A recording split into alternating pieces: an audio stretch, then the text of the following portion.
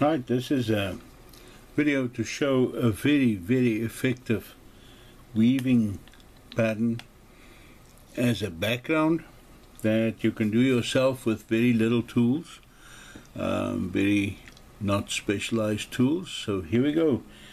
What I do first, I've printed out a page of squares. I've got a page of squares and I've got a tracing form on top. And I have to trace these out. I cannot do it freehand without getting confused. So what I do is I follow an over 2, under 2, over 2, under 2 weaving pattern. So here we go.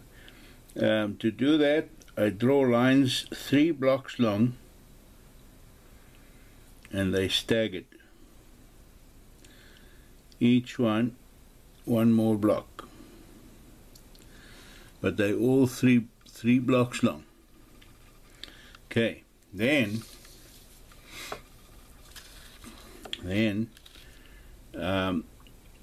now this is where I gotta think carefully.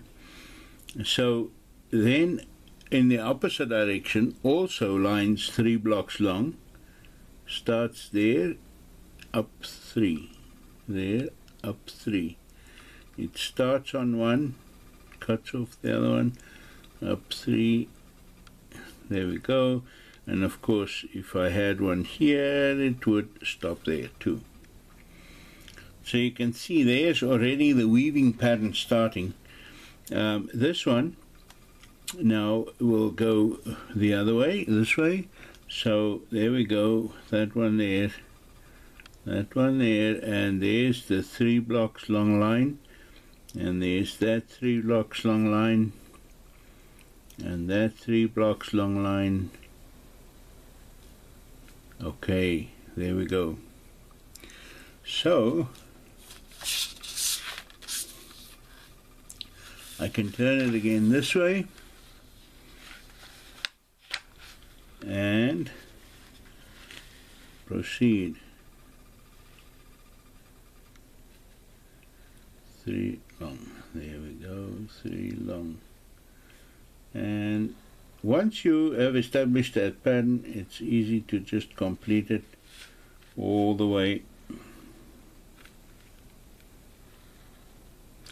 and just carry on with these lines. So effectively you'll see what happens is that you have a line 3 blocks long. It skips one line, skips one block, 3 blocks, it skips 1 block and goes on like that. And then you complete the three blocks there again. And this is how you draw these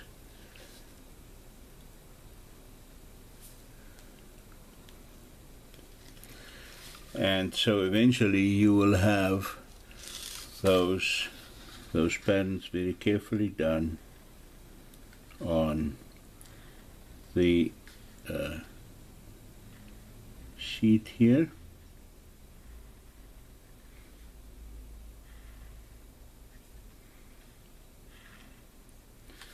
So that you can simply copy it, trace it onto the leather. I have seen guys do this freehand.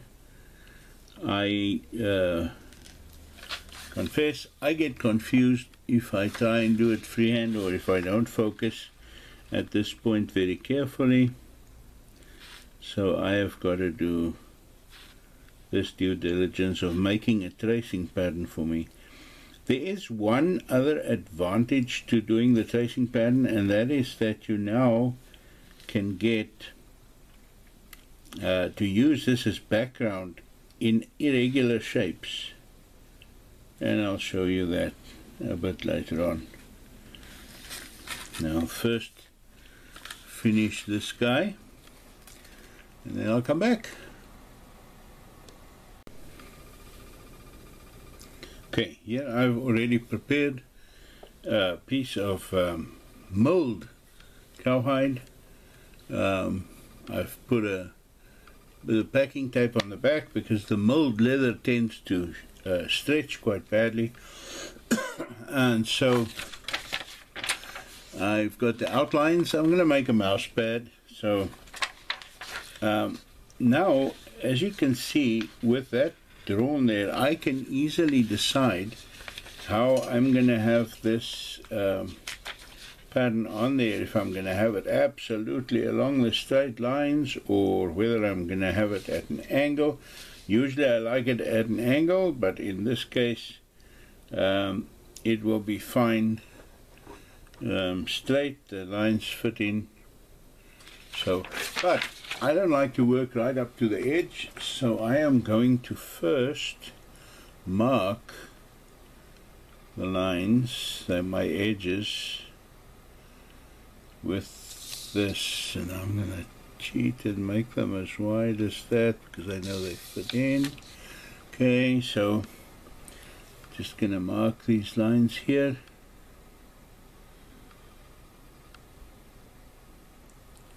So I'm going to do the background only within that outline, so I leave the border clean. It'll allow me to stamp some sort of a border or just have a smooth border, or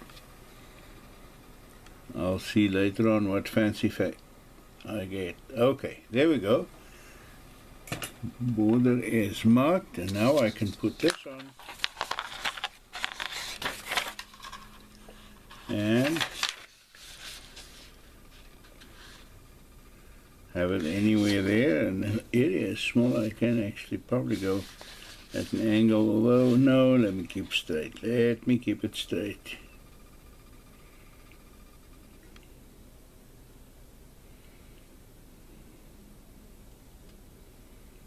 Okay, there we go. And I'm going to put a weight on this piece of paper so it can't move while I draw those lines. And drawing those lines is just going to be one laborious project, and I'm going to do line by line, and then line by line, exactly like that. So I'll show you the first bit.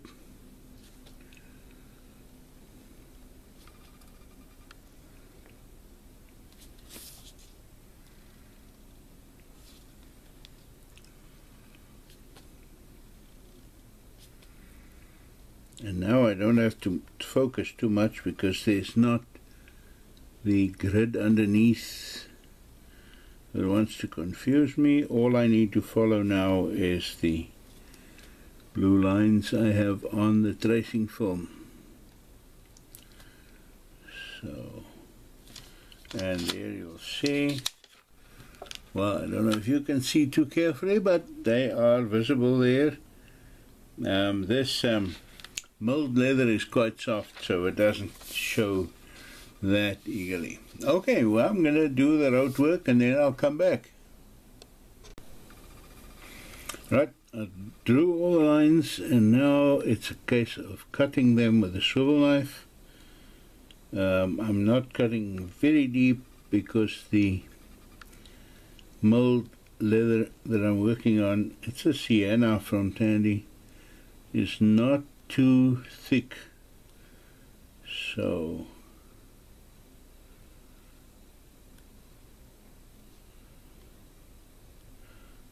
luckily now it goes fast because it's just pure straight lines, and don't have to think, just cut the lines. And turn it around,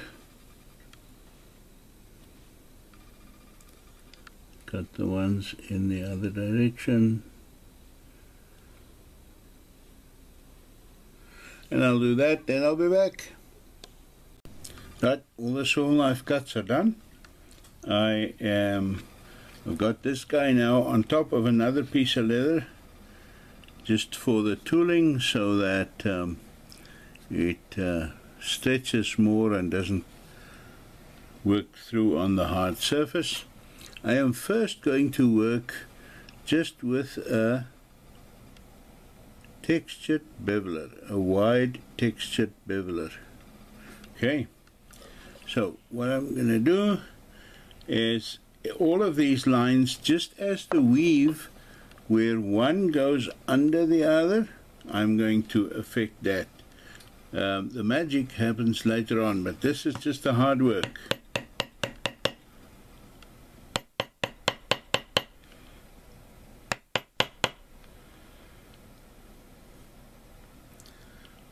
So every one of these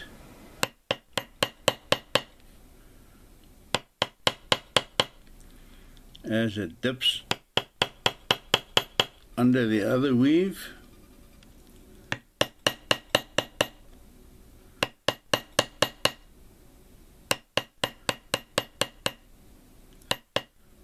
gotta do them all.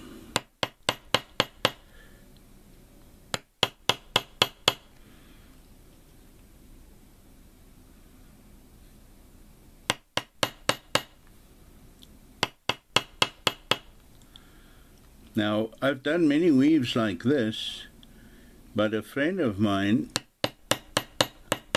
Jose Torres, he said, well, he wants to spruce this up a bit and have it like a weave that he's seen that dips the whole corner of the ribbon underneath. And together we worked out this one. So as I said, this is still the hard work. The magic will happen in the next step, and I'll see you then. I have finished with a basic braid, if I can call it that. In other words, every single one you can see has now been beveled on this side, and it dips under and bevels on that side. It goes under those two, so here it comes out, so it's beveled there and beveled there, and both directions that has been done. So every little long strip has been beveled on both short ends. So at this point, this is a basic weave that's done. But the enhancement that Jose suggested, I will show you, is a very, very nice one that really makes this pop, and it's been a weave that's been attractive to me over a very long time. So let me see where I'm going to put this. Where I'm going to work now is I'm going to pick the short end of this thing, and I'm going to home in on one of the corners. And the corner I'm homing in on is not the one where the other strip ducks underneath it, but where these two ribbons run next to each other and there's just a cut between them. That is the corner that I am now going to enhance, that particular corner. Okay, so let me show you how I do that.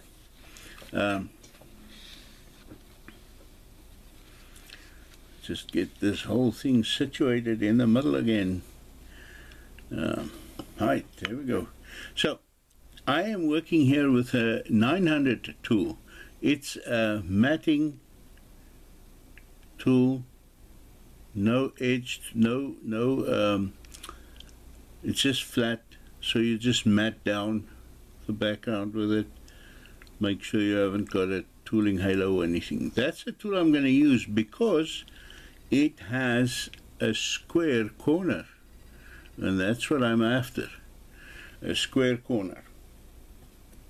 Alright, so I'm going to put that square corner in that corner that I showed you, and I'm going to lean this tool over very heavily so that it pushes down that corner. Let me show you. You see, I've now beveled both that corner edges, but this one was done with the corner of that matting tool in the middle there, so this corner goes further down, and you will see that that makes a very big difference on the overall pattern afterwards. I'm going to take a photograph now, and I will then take a photograph after I'm done and show you that. But let me just show you one or two more of these hits and show you how it's done. So I put it down square, lean it over very much, and tap in the corner very, very aggressively, so that that corner really goes down.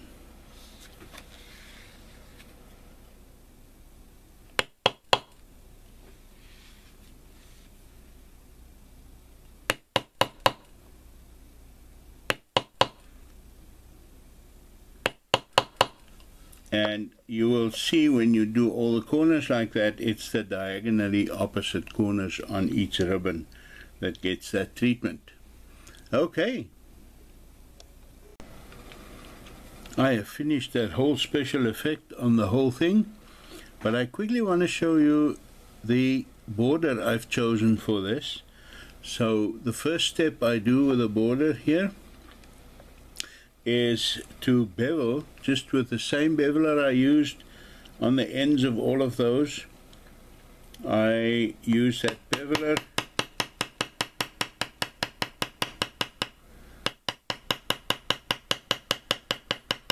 and I just bevel the inside of that line. I've already done all four sides, and now another tool, simple tool that we all have in our toolboxes, a Vayner, usually it's 407, that we all have. I'm going to use that for a very nice special 3D border. So let me show you here.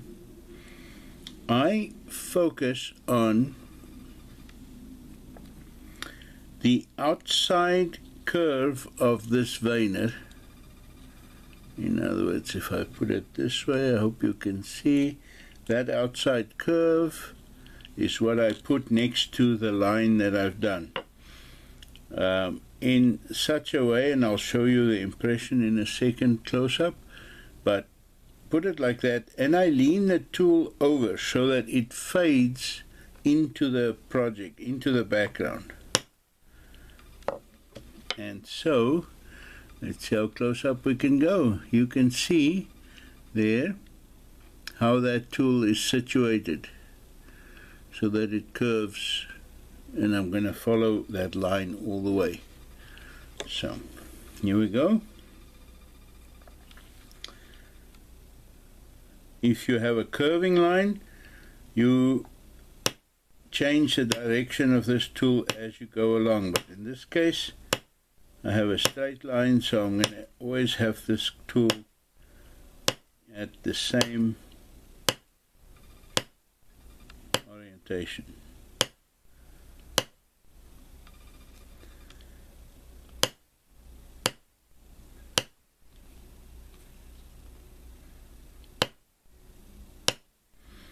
And I like to do these stamps fairly close to each other. So there is the effect of that. Quite pleasing as a border. Gives it a whole 3D effect. And I'll put this on my blog, so there'll be photographs as well where you can see the completed project. I hope this was informative, and I hope it inspires you.